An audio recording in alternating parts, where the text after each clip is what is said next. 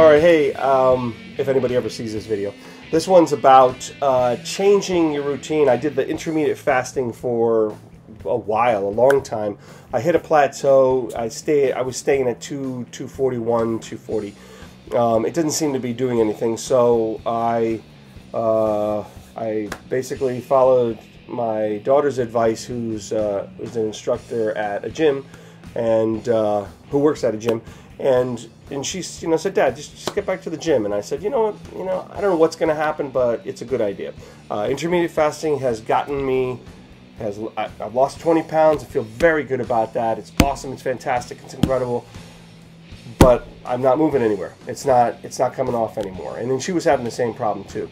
So we're at the gym, and I haven't noticed any. I've noticed that I feel better. There's muscle tone coming back. I guess it just feels good to work out. It's good to get the blood running, moving. From the last couple videos, I told you about a person who we care about a lot had a triple bypass.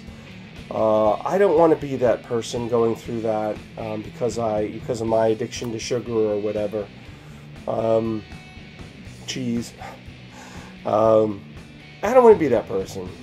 So if it takes working out and sweating and it's not fun. I mean, obviously, I guess you can make going to the gym fun. I guess you could be distracted. You can watch television. You can listen to music. You can watch the other people. There's a heck of a lot of old people. A lot of people like myself working out there. I'm actually pretty impressed with the amount of older folks working out. Anyway, and also lots of young guys trying to get big, and the huge bodybuilders, the gigantic guys, it's amazing. How do they get that big, But I guess this is its own microcosm. It's its own little world inside of this world, the gym life. I used to be at the gym. I used to go to the gym all the time when I was younger, in my 20s, and obviously you're always trying to stay in shape. You're those dating years, and you want to be in good shape, and it's just part of what you do when you're younger. Party hard, party heavy, and work out a lot and work off all the partying. But it feels good. It feels good to get back in there, trying to rebuild my shoulder. I blew this out. We were doing, my wife and I were doing P90X, and it's a lot of dropping down to the floor and doing these exercises, and I blew this thing out. I've always had a problem with this shoulder, this right shoulder. It's come out maybe many times. I'm sure that there's an operation that should be done. Right now I'm just doing shoulder exercises, a lot of shoulder exercises, some chest stuff and stomach and legs, and that's about it. Anyway, it feels good. It feels great to work out. I'm not trying to do a lot of these videos. I'm really just trying to get to that place where I'm down to 220, 225. I'm in good shape. My blood pressure has gone down. That's one big thing. Maybe it's the local supermarket blood pressure gauge thing that doesn't work, but I don't know. My blood pressure has not gone down. I've been working out for well over a month. Try to limit my salt normally. So that's been really frustrating, not seeing the blood pressure go down. But I have kicked everything else's ass. I've kicked, the pre-diabetes thing is gone. The, what was the other stuff? The cholesterol is lower. Definitely want to get down the LDL up and the HDL down. I think that's how it goes. Just trying to be healthy. Looking at, like I said, my stepmom who had a triple bypass recently. I don't want to be that person suffering. I don't want to have those blockages. And if there's any way to reverse that, if anybody ever watches this, if you have suggestions for lowering high blood pressure, if you have suggestions about, lowering HDL, all these things, there's a lot, feel free to post.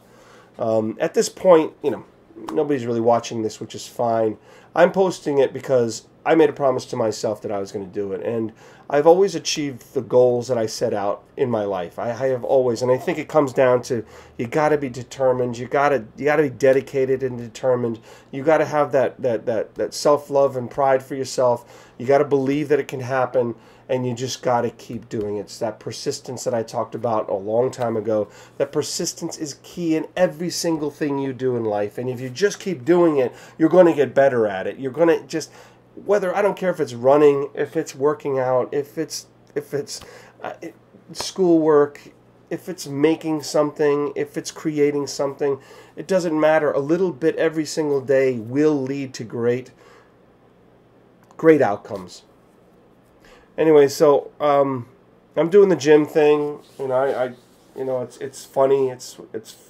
It's from a past life of mine. When I was a football player, and even when I went to college, I used to work out there, and it was amazing. It was always part of going to YMCA, and it was always part of my life up until I started having kids. And then I remember a friend of mine who we used to work out together, and he saw me with the kids. And that first couple of years when he had kids, he was like, "Dude, what's going on with you? What's happening with what's going on?" I said, "It's kids. It's children. They keep you up all night. You're running around. You're trying to pay the bills. It's stressful. It's not about you anymore. It's about your children." But there is a point when your children grow up a little bit, and as my children have done, they start teaching you, and they start saying, "Hey, think about yourself again." So that kind of this whole taking care of children, that long run from age 0 to 20, it's 20 years. It's 20 years where you take care of children, and you should. 22, 23 if they're in college, 18 if you don't like them, kick them out, But it's amazing, and it's amazing that my kids have said, "Hey, Dad, time to get back to the gym, time to take care of yourself, time to lose some weight, try to be the best self that you can be," and that's inspiring. That's really cool. Anyway, I hope somebody eventually watches these videos, but it doesn't matter, I guess. It bums you out when you don't see any views, because that means that nobody's watching. And for me, it's kind of like, well, I'm not doing this just for myself, but I guess I am. I am just doing this for myself. This is about getting healthy. How do you lose weight?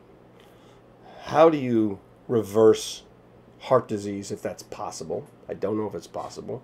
How do you bring down your cholesterol naturally without drugs? How does it feel? How does it feel to be lighter? How does it feel to be treated differently when you don't look like a blob in jeans, It's an interesting process, and it's documented on this video. So. Back to the gym.